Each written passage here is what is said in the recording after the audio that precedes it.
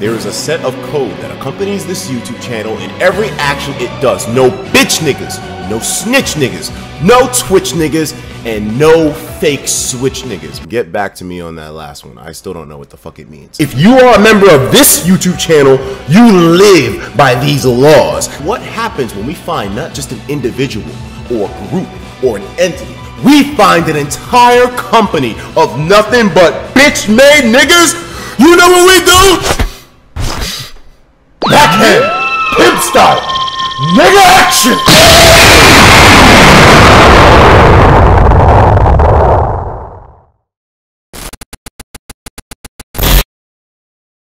I went to a gaming convention in New York City yesterday called, funnily enough, Play New York City. Very original name, guys. Comic-Con, but just for gamers entirely. No cosplay. Bruh.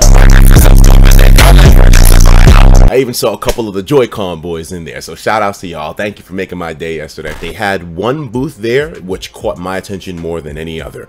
You know Game Vice, right? The guys who are currently suing Nintendo over the Switch. If they win, they're one, gonna get all the money made off the Switch that Nintendo has done, and two, shut down the sales of the Switch entirely, which means no future games, no 2018, no rise of the Nintendo Switch. It's all over if these guys win.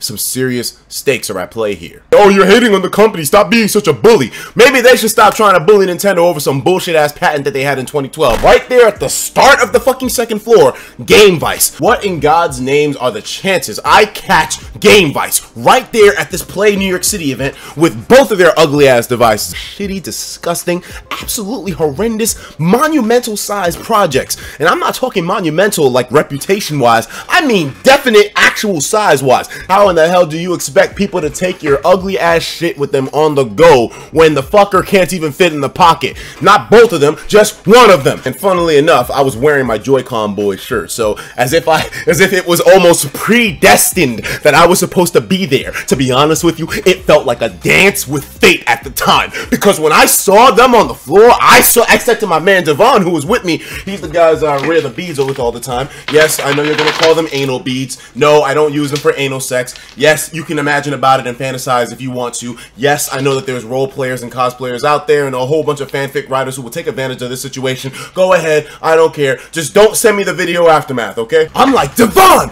these niggas are trying to sue Nintendo. I gotta roast them, Devon. And he's like, do you, nigga? Like, that nigga wasn't gonna stop me. Who was gonna stop me?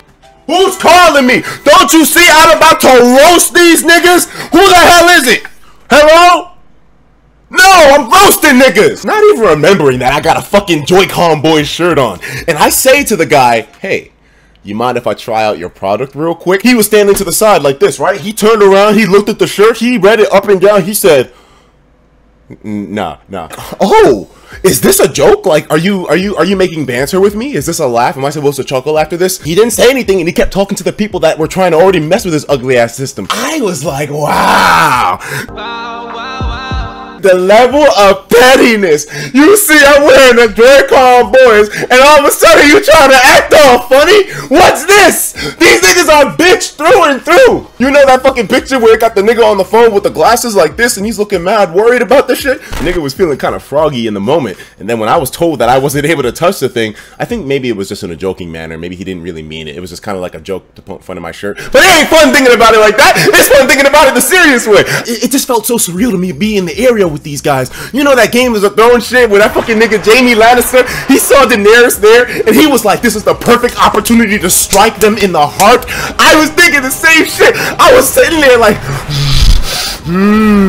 nigga, I could take them out right now. There wouldn't be no court case. There wouldn't be any kind of proceeding or follow-up. I would put my life in danger to make sure my nigga Bill Trennan don't go to court. Bill, I'll take this one out, man. It's fine. I was about to run up to that shit. The only problem is that the dragon that would be in the room would be the fucking lawsuit that were to come afterwards. So, yeah. But you're lucky you had the lawsuit defense, or else I would have turned y'all into a meal yesterday. But then again, I think a lot of people that were there at the event were already roasting their asses as is, so I wasn't doing anything special. Nintendo was getting their shits in the whole day without them even being at the event. So when the dude wasn't looking, I got my man Devon. I was like, dude, get a picture of us real quick. Get me in a picture. I posted that shit up on Twitter, and this is one of my most favorited pictures on the fucking website in general. It was absolutely ridiculous. And we were all laughing because we all knew, like, I did the YouTube share, we were saying these niggas are fucking bold.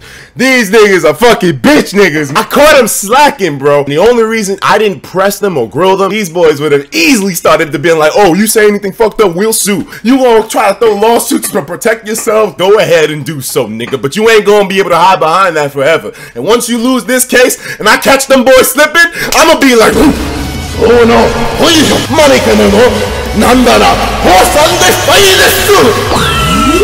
How overdrive, nigga punch.